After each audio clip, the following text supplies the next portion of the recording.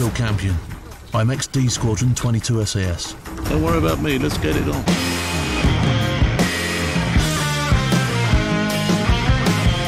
Yes, I was in the SAS.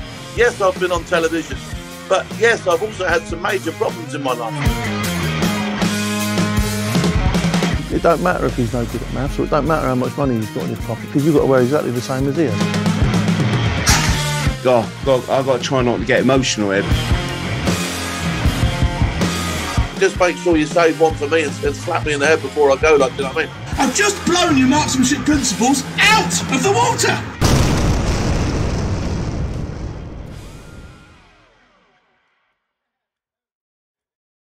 Phil, how are you, brother? I'm all right, mate. I'm all right. I'm good.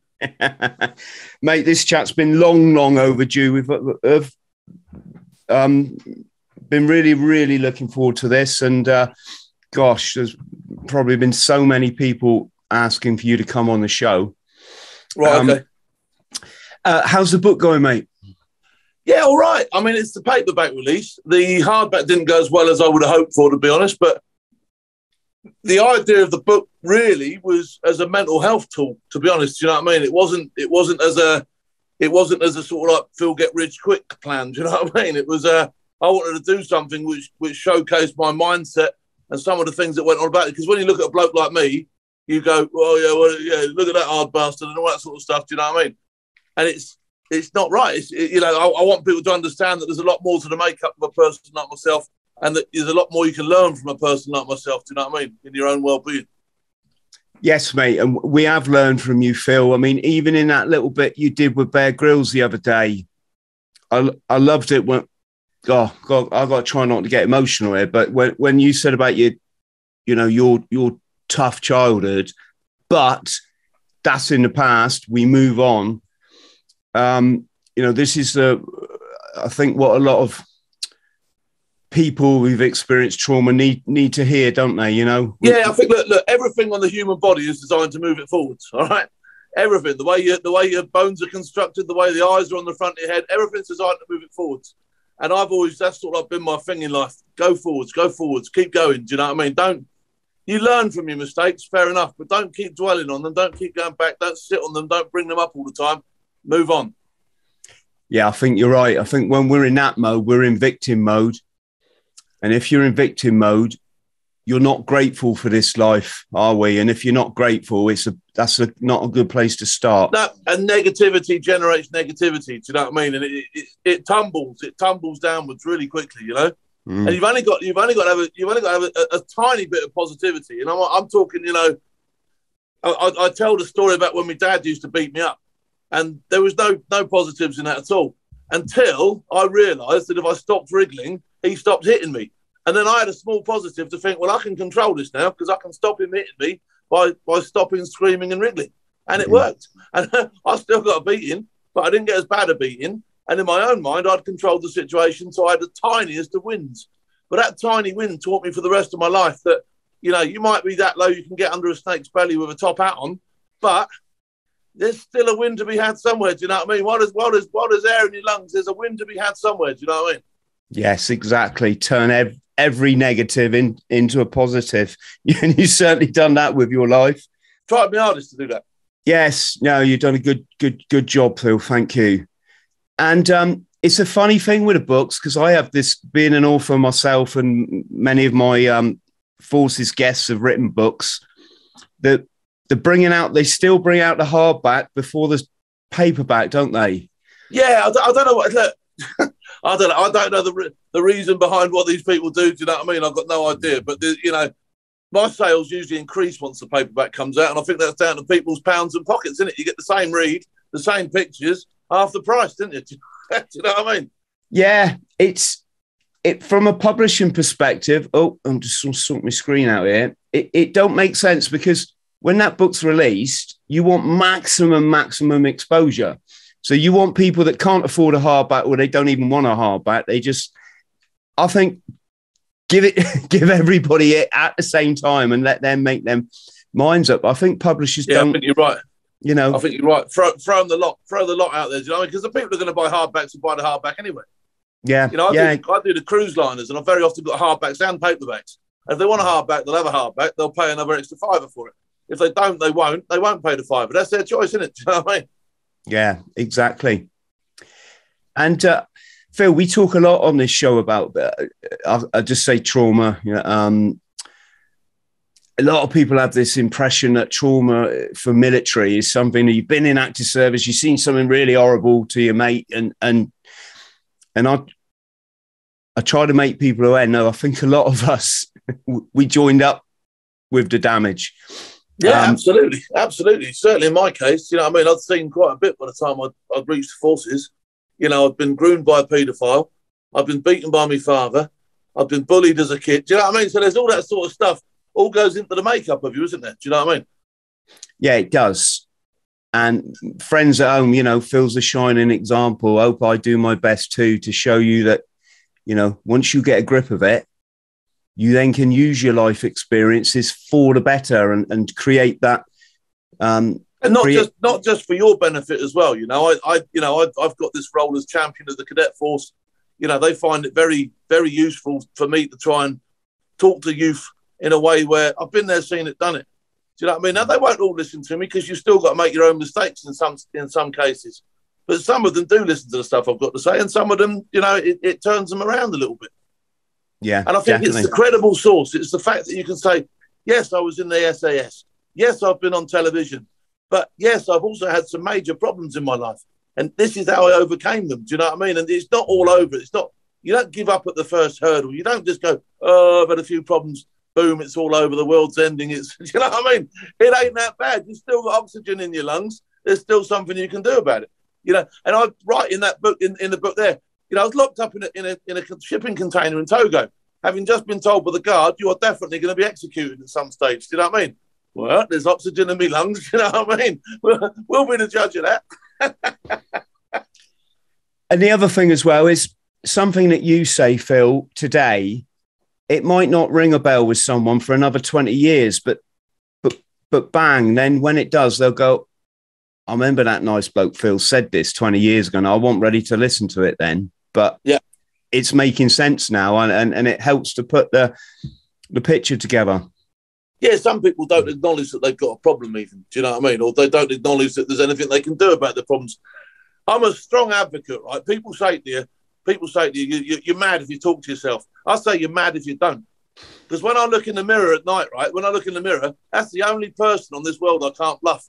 All right? I can't tell that person a lie in that mirror. I can only tell him the truth because he knows. Do you know what I mean? So, and I swear now, right, when I got remanded in custody, I was in Winchester Prison, and one of the first things I did was catch myself in the eye in Winchester Prison. I looked in the mirror and I went, "You are an absolute belter, son." Do you know what I mean? You absolute melt. What have you gone and done? And I had this bizarre conversation with myself, a bit like Sexy Beast stuff. Do you know what I mean? When Don Logan's looking in the mirror going, no. Do you know what I mean? And I've done that. And I was like, this actually works. I can see where I'm going with this a little bit. And I think acknowledging my own problems in myself there helped me to talk with other people about them when I got out. Yes. There's another film. What's the chap's name? The one that was in Scum and Sexy Beast. Ray Winston, isn't it? Ray Winston, yeah. Do you know Ray? I've met him a couple of times, through Billy, actually. So, yeah, Billy introduced me to him. Yeah, but they did another brilliant film, and I wouldn't say it's underrated because it did really, really well, but with Kathy Burke, I think it was called Kneel by Mouth. And it's one of the first, it's a really good British film, but it also highlights, like, childhood trauma, you know? Yeah. Yeah, anyone out there, if you watch Kneel by Mouth, the other star, and I always forget the guy's name, but he's been in lots of the sort of Essex Boys kind of films that have come out. And there's one bit in it, he goes, "My dad shot my dog. He shot my fucking dog." And it might just sound like a line in a film, but you can, you know, you think the fucking pain a child can go through if their parents ain't got it sorted out. Yeah, it's incredible. But do you know what else is incredible? How resilient children can be at that age as well. Do you know what I mean? How they can manage to stumble through it because they don't have a lot of choice. Do you know what I mean? And this is a lot of things I try and pass on to young people. just because you're going through a hard time, it doesn't mean you have to give up. Do you know what I mean? Yeah, because exactly. those hard times come and go. And I've lived on a roller coaster. Do you know what I mean? I really have. I've been that high 1 minute, down there and the next, up there. Do you know? And I've somehow managed to muddle my way through, you know? And it's like, you know, I still haven't given up yet. There's still things I want to do. There's still ambition in me. I'm still burning away. You know, I'm 53 now, and there's still things I'm trying to do. Do you know what I mean? So, you know, I don't think that passion will ever go from me. And I think if people can learn, you don't even have to learn passion. It's there, but you've got to learn what you want. You've got to identify what you want from life. Do you know what I mean? Exactly. And the other thing, how many times do you hear a week someone goes, all right, Phil, yeah, I wanted to join the military, but my mum said no. Yeah, 100 times. That's fine. Yeah. And I do get a lot of that. I was going to do this. And the one I get quite a lot is I was going to do selection. You had your choice, you had your chance. Yeah. You know what I mean? You didn't do it. Just leave it there, park it now. It doesn't matter anymore, does it? You know, I was going to play for England at football, but I was shit, so I couldn't do it. You know what I mean? I'd love to have done it, but I didn't. I did something else. Yeah. Yeah, well, I can tell you safely I wasn't going to do selection. It's too fucking hard. Bob Consiglio would just... Back then, there was a weird thing you had to do. You had to leave the bootnecks and join the army and then apply for SAS. It was something... That's right, because he did it at a time when it wasn't UKSF. It was sort of like they were they and we were us. Do you know what I mean? And it was a totally different entity. But now you can just cross-pollinate. You can do what you like now. Do you know what I mean? You can go on selection as a trooper and ask to go to pool if you want to. Do you know what I mean? So, it's very much integrated now. Yeah. It's funny because I've had SBS guys on the show and I'm expecting like the bootneck patter. There's a kind of character, isn't there, for each forces? There's just, you know, the kind of archetypal or whatever the word is. But they got their own language down there, haven't they? Yes. Well, they have their own language, don't they? The Marines being Navy have got their whole lingo thing going on anyway. And that's right. Yeah, it's all Scran and Fredders and Harry Red Pigs.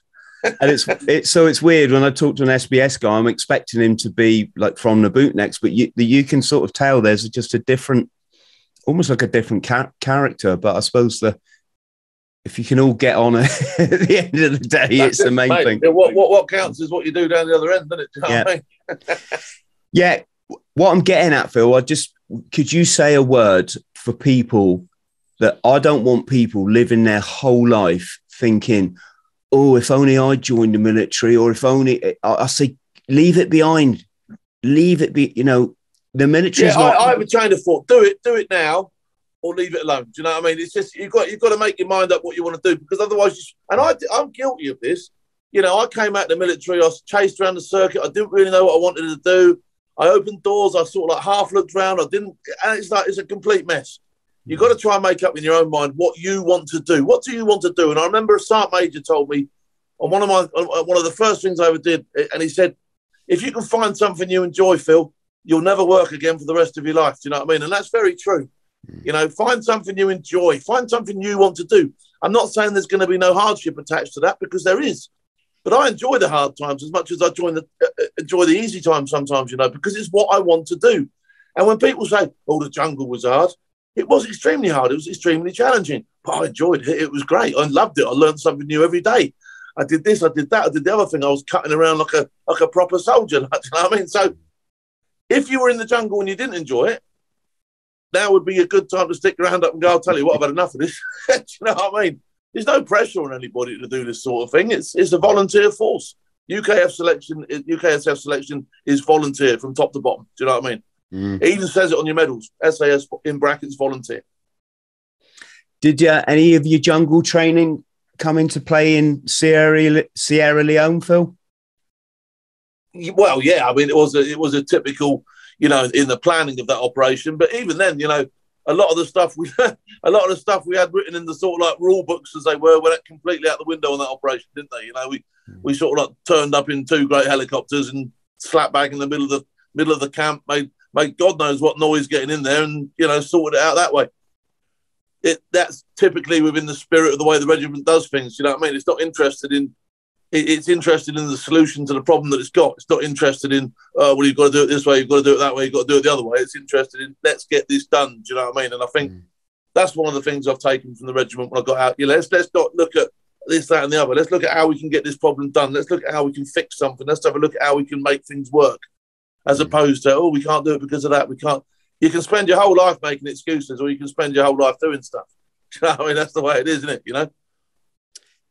Yeah, I met up with a mate in the pub one night. I hadn't seen him for years and years, and we were in Belfast together. And 89 in Belfast was quite what you call a kinetic tour. There was lots of things going bang. I'll say this story a lot, but Jock, who was tail end Charlie, so just beyond me on patrol, got shot 3 times.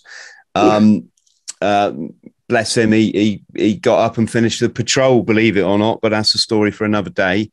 But I won't say his first name, but a chap called Veal, who I don't know if that name means something to you. We shared a room together, Phil, and when I met him in the pub, I said, "How's it going?" He said, "Yeah, I've gone SB again." I think he was always in and out of. I think he was at ML before he went a mountain leader before he joined SB, and he said, "Yeah, I just got back from Sierra Leone." I said, "What was it like?" He said, "Fucking hell, mate." He said, "When I was in Belfast, I thought this is soldiering." He said, "Down there, it just said it was the Wild West, Chris. Absolutely insane. Absolutely insane." What really? I mean, that was the first time I did anything major. Like, do you know what I mean? And the thing that struck me immediately in that sort of like combat situation is how everything changes in perspective. Do you know what I mean? A pound isn't worth a pound anymore. Do you know what I mean? It's not worth anything. In fact, you're not going to buy anything with a pound in a situation like that. You know what I mean? It's no use to man or beast. If in terms of sort of like your own safety and your own thing, well, you're now in a situation where the rules have completely changed. If I want to plunge something through your head, I'll plunge it through your head. In the same score, if you want to plunge something through mine, you'll plunge it through mine. Do you know what I mean? And the rules of these normal rules and constraints that we live in as normal people are completely gone. Completely gone. Do you know what I mean? There's no rules down there, is there at all? That's what I think. That's what really struck me really hard. It's like actually, when a push becomes a shove, it is completely lawless. Even in Northern Ireland, once you've got into a sort of like firefight, or if you were contacted or blown up, once you'd gone through what you were taught, actually it came straight back to normal really quickly, didn't it? Do you know what I mean? You were governed. There was you can't go in that house and kick someone's head in. No, you can't. Do you know what I mean? But in Sierra Leone, the rules weren't there. Obviously, you've got the Geneva Convention, and you sort of like have those constraints. But the normal rules from which everyday life exists for us here aren't there anymore. And I found that so many different emotions about that. In some ways, I found it liberating. I thought, this is great. Do you know what I mean? In other ways, I thought, this is actually, wow, this is actually anything could happen to me here. Do you know what I mean? It's like, so there's a lot of mixed emotion about stuff like that. Your body in a typical operation like that goes through so many different feelings in one day. It's unbelievable. You're in the Glad to Be Alive club if you come out the other side. There's the sort of like the bit before when you're sort of like, you've got a little bit of disco leg perhaps on the helicopter. Like, you know what I mean? Thinking about it. There's the bit where you're sort of like, you're absolutely fuming. You're going through. You're absolutely focused and dead set on your orders and thinking, what am I going next? Where am I going? I had a lot of anger when I found out that Brad had been killed. I'm like, you bastards, give me another one. Like, do you know what I mean? Let me have someone else. There's so many emotions in one day. By the end of that day, you were absolutely... You know what I mean? So, when you talk about, and I've never really done it at that level, when you talk about these guys, when I went to Syria and I went on that front line, and these guys have been doing that for 48 days non-stop when I got there, 48 days of that every day. Not being in the Glad to Be Alive club, perhaps at the end of it, do you know what I mean? Dealing with all sorts during the day, all those emotions. I mean, by the end of a stint on there, you could proper say you'd been to work. Like, do you know what I mean? That's a proper stint, that, isn't it? Yes. And Sierra Leone, it's not just the attack, is it? It's some serious stuff went down there. I mean, these on the TV they called them the West Side Boys, didn't they? To call them something else actually was probably more derogatory than actually calling them what they wanted to be called in the first place. You know what I mean? That was political correctness on a different level, wasn't it? Yes, exactly. BBC sugarcoating it as always. And they was a bit mental, weren't they? they forced people into that militia from a young age. Yeah, absolutely. You know, it was, you know, they were caught in this thing whereby, you know, a lot of them had committed crimes elsewhere. A lot of them had done this. A lot of them fought at one side. Some of them have been trained by the British at one stage. Some of them have been in the RUF. Some of them have defected from here. So you had a hot melting pot of absolutely everybody in that country. Contained within that horseshoe was absolute lunacy. Like, do you know what I mean?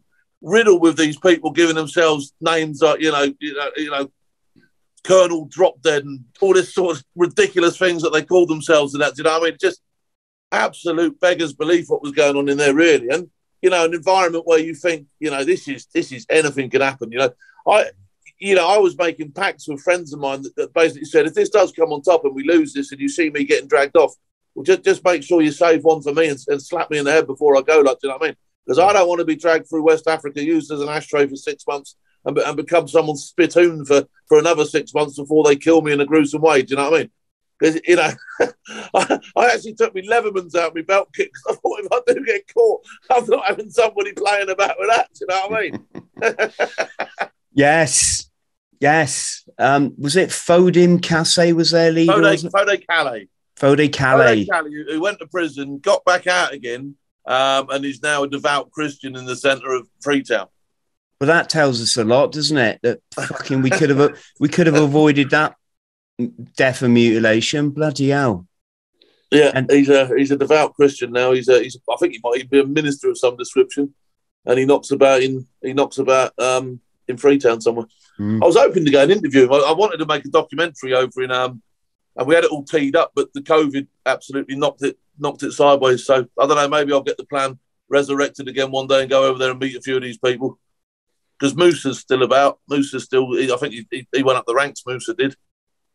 He was the corporal that was in the sin bin in the village. I mean, he got some treatment, that geezer did. And I've never seen somebody smiling as much in my whole life when they got him out of that pit. He really was the happiest man alive, and he'd had some proper treatment. He'd been through the mill. There's still a lot of people cutting about over there. And I've got a friend who does palm oil over there. He employs quite a few people. He says everybody claims to have been there and all that sort of stuff. Do you know what I mean? It's like the badge of honour over there. It's like, yeah, I was there. That's their equivalent of the balcony. That's their balcony, isn't it? Do you know what I mean? Yes. Phil, social media and the media, it's come at a good time in your life, hasn't it? It's all come good for you. It has, but I'm going to tell you now, it's not what I want to do. I don't like doing it. And in terms of what happened to me at Sky News, I was bullied at Sky News. This is insane. I was actually picked on at Sky News. We made such a good job of that Big Phil's War that the likes of Alex Crawford and who's that other one, Ramsey, complained about it. Why are you using him? Why haven't you sent us? And I said to Eamon Holmes, didn't I? I said to Eamon Holmes, why? You know, when you watch football, Eamon, I know you like football. When you watch a pundit on television, who would you sooner listen to? Someone who's played football, like, say, Gary Lineker or Alan Shearer, or somebody who's talked about football? I said it makes sense to have somebody who's done it. So when it's a war zone, it's no different, is it? Would you sooner listen to the guy that's been there, seen it, done it, understands his way around, knows how to talk to the troops, or would you sooner see the person that's got their body armour on, ill-fitting their helmet over here somewhere, you know, cutting about, you know, going, oh, it's an explosion. No, it's not an explosion. That's a mile away. Do you know what I mean? And I just, you know, it was to my own detriment. I think I did too good a job for them because they all sort of like edged me out in the end, farmed me out to that program called The Pledge and then upended me a little bit. Do you know what I mean? So, yeah. Well, you got the personality to carry it off because a lot of ex-military don't like the limelight at all, do they? They won't even come on a podcast. No, I'm quite happy talking. I'm quite happy, you know, doing this sort of stuff. I can do it. Like I say, it wouldn't be my choice, number one choice job, but you know, you got to do what you got to do, haven't you? Realistically, now, I mean, I'm the same shape as an egg. I shouldn't really be cutting around doing too much on battlefields, although I have been out of the Ukraine since this all started. But you know, I kept myself within my limitations and within my capabilities, should I say? Do you know what I mean? So, yeah. What do you do on ship? Do you do sort of presentations and stuff? Right. So when I do the cruise liners, I do a series of talks from sort of like talking about I talk about both my books, of course. I do a presentation on Born Fearless and Who Dares Wins. I then I do an anti-piracy presentation.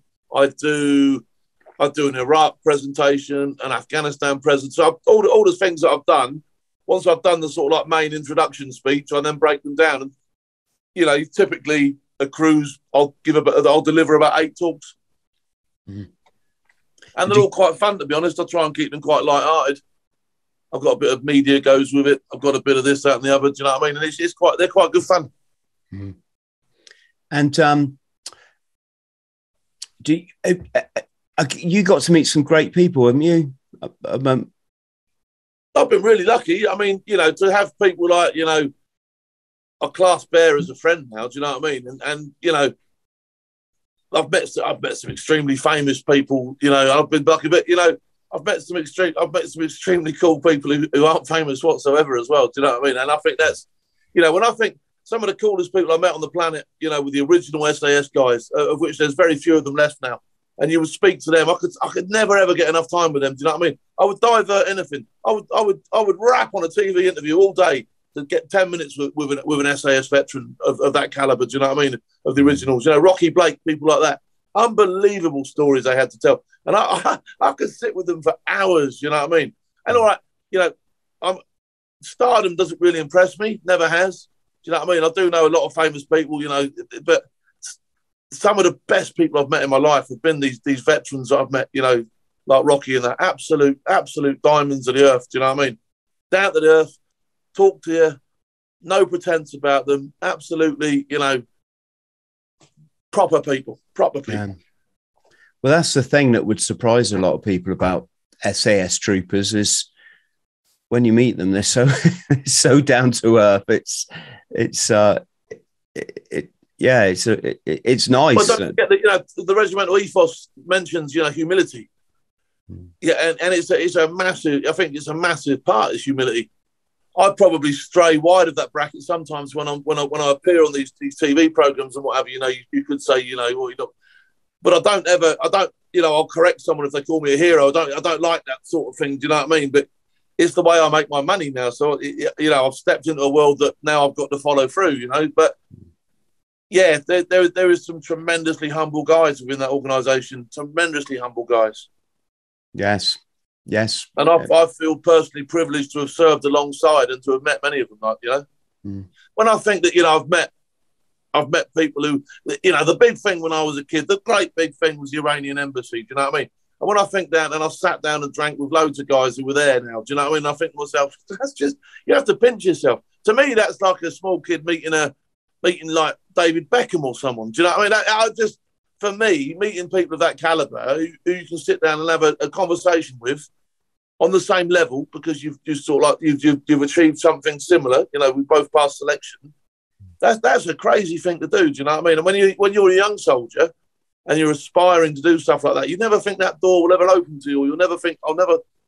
But yeah, the belief to get to that stage is what's kept me going. You know.